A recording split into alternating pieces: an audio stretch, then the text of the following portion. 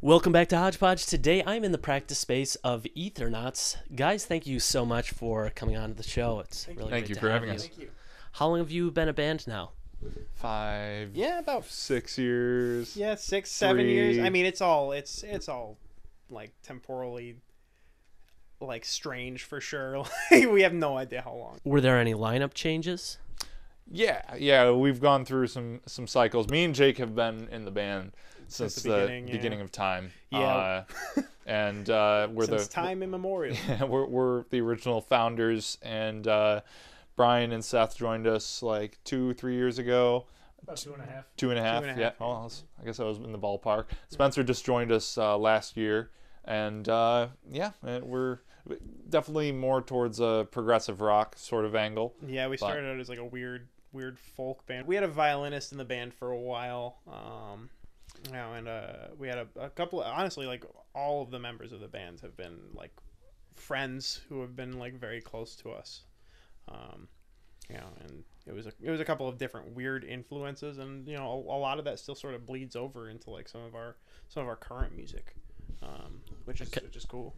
I kind of wish you guys had a violinist. That'd be pretty sick. Yeah, it was actually really interesting. It was much different parts to write. Mm-hmm. I do a lot of the writing in the band, and that was definitely finding the right place for a violin, especially in a rock band. It's pretty difficult. I've seen it done before, but it needs to be the first thing you think of when you're writing a song. It can't be an afterthought by any means. It has to be well thought out before you put it in there.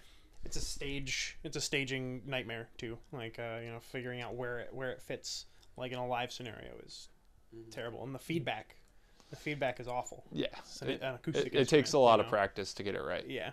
Is it documented on some of your older albums?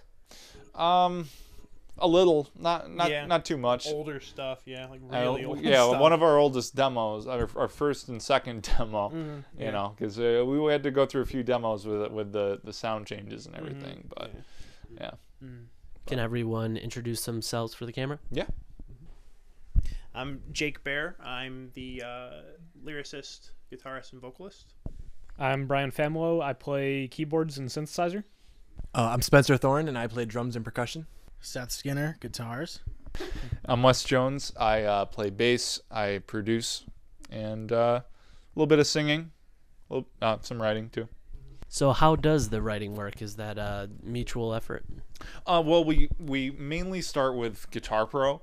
It's a MIDI program where you can input. It's a lot like Sibelius or Finale, if you've heard of those, except more rock oriented. Yeah, like tablature oriented. Yeah, tablature in mind. That way, it's easy to just plug in numbers really quick, zeros and ones and fives, whatever you need. And also, you can do keyboards. You can do a drum kit. Just lots of things just to get your ideas across.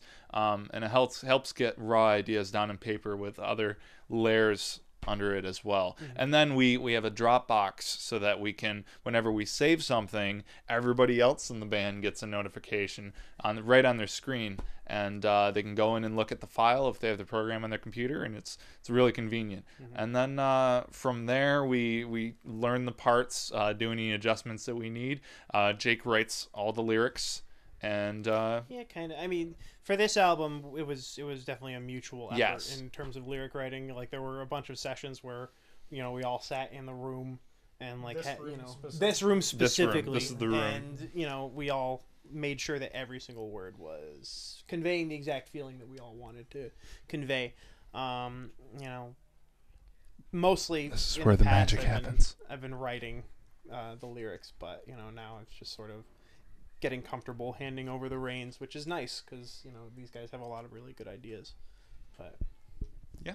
So you have a new album coming out very soon. Yeah, I mean it's soon in the context that we haven't really decided on a date yet.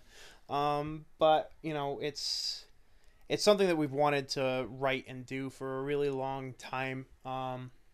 It's we're a progressive rock band, so basically the only thing I'm comfortable telling you about it is that it's a concept album about space, which is like the pretty standard progressive rock, like pretty cliche at this point, but sometimes it's just the right mode to start with. As a first album, it should be a comfortable thing for us and any progressive music fan to get into our music. Who did you record that with? I'm actually the producer. So over here on my PC, I'm running Pro Tools 12, and I'm using some ART2 preamps through a Focusrite, and get some really good sounds in here. I have a little bit of acoustic treatment, and with the couches and everything, you get a pretty balanced signal in this room.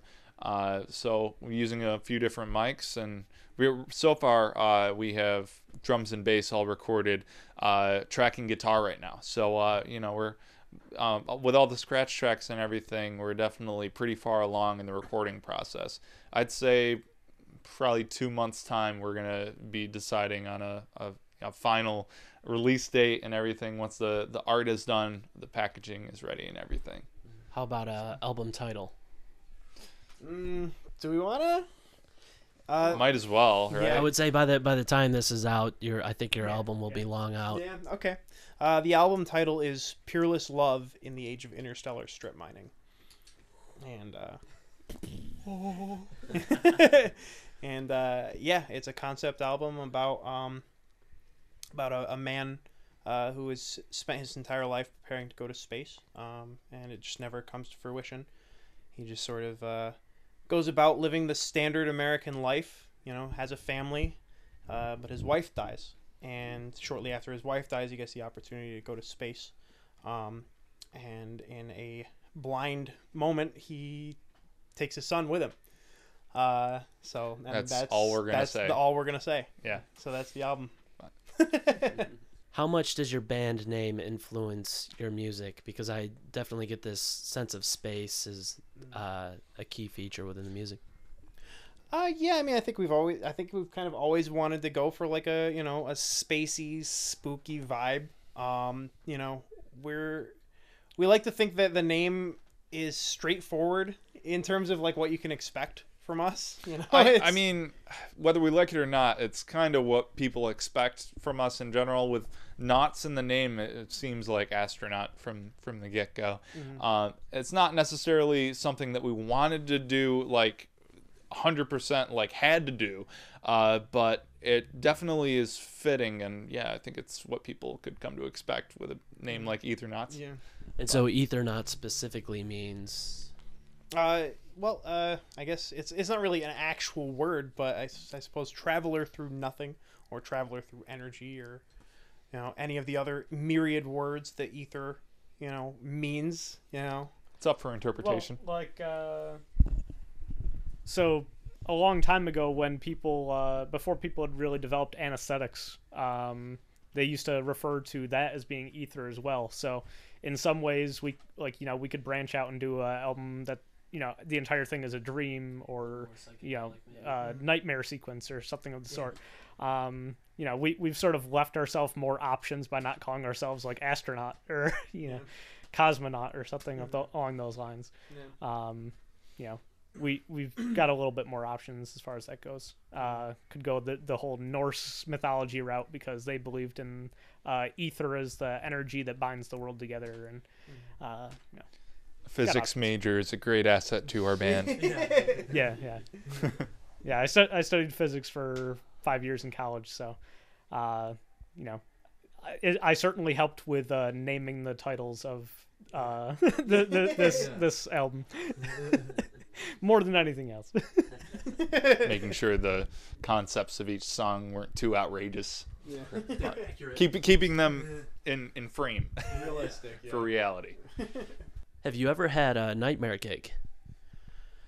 I mean, we definitely have had weird gigs, but I'd never say a nightmare gig, and I certainly would never name anyone. But there have been a couple of really, really sketchy places that we've been to that have been outrageous, like selling like Reuben pizza and just obscure pizzas, like all kinds of weird pizzas. And That actually sounds really good. I would kill I've for a never Reuben never pizza. been a fan. But I like if you knew where the pizza came from, then maybe, but you had no idea where this pizza came from. But like gravel parking lots, Yeah. like, really sketchy middle places. of nowhere. Middle.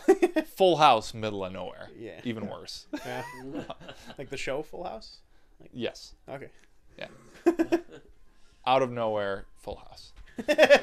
Everyone just comes in smiling. It's freaky. You have no reason to be this happy, sir. It's like a laugh track. You should have queued that up. Can we have our producer cue a laugh track for these? Give me a sec. Don't do it. Don't do it. What would Don't do it. would you say you had like a best gig? Like Oh man, I mean there are a lot of gigs that I would say were our best gigs. I think every time we play with a band that we're friends with is probably one of our best gigs because I feel like that's the most fun. It's always Onicon, the most fun. Burning Rivers CD release show. That was fantastic. I cried. I was the dude standing in the audience, like arms at my side, just mouth open like a turkey, waiting for rain, just tears. It was amazing. The Stacy White Suite was a lot of fun. Stacy White Suite at the Funkin' Waffles. That was a lot of fun. Really fun. I mean, every locals only festival is great. Playing with Cosmic Sea and or not Cosmic Sea, Sound Discard. Sound Discard. Yes. Yeah. Oh, That was really the fun. Cosmic Sea guys in their new press. Yeah. More or less. Yeah, the dudes from Cosmic Sea, which is now a discontinued technical death metal band. They've got a project called Sound Discard, which plays around Syracuse. They're fantastic. But what's the furthest away from home that you have been? we went to Rochester once. Yeah, We didn't go further than that, did Yeah. we? we had an offer to go to Vermont a couple of weeks ago, but we had to turn it down. Gas money concerns. Yeah. and afraid that Lack of easy transportation. We don't have like transportation. yeah, we're using our own vehicles and yeah. it's Terrified the wheels It's are gonna okay. fall off of Spencer's Explorer. Have you ever had a weird interaction with a fan? There's this one dude that roves around Oswego called the Druid. He's he's pretty sketchy. He would show up to shows that we were putting on out of Zinc Screen Printing and Design, which was like a screen printing place, also a place that didn't really have any business hosting music. But I mean, not in a bad way. Just it was out of like in the middle of like a factory, off of a loading dock. And this dude would show up to every Zinc show. He'd bring a 30-pack of Busch Light, and he would drink the whole thing to himself. We'd watch him do it, and then he'd just stand in the middle. He would stand in the middle front row, and he would just scream at us, like the whole time, just heckling us. Like, I don't even need a microphone.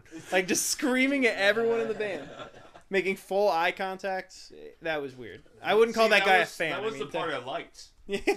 Is the full eye contact. Yeah. Without that, he'd be out of here. So yeah. I definitely, I mean, if we want to get specific, I wouldn't say that guy was a fan. So technically speaking, that was not a weird interaction with a fan. But Is this the kind of guy who's like his father's like, no way are you gay, so he's got to live with it the rest of his life? definitely that guy. Explicitly that dude. Yeah, definitely. Their new album is coming out fall of 2017, Peerless Love. If you want to check it out, go grab it. All the links will be in the video description. They do it all. Instagram, Facebook, Twitter, YouTube, everything. They just were telling me all. Reverb Nation, Bandcamp, iTunes. Thank you so much for watching. As always, all of the links will be in the video description below. If you like this video, please give it a thumbs up. Check out my other videos and subscribe. All of the links will be in the... man, I always get nervous on it. Like, this is my only part, so...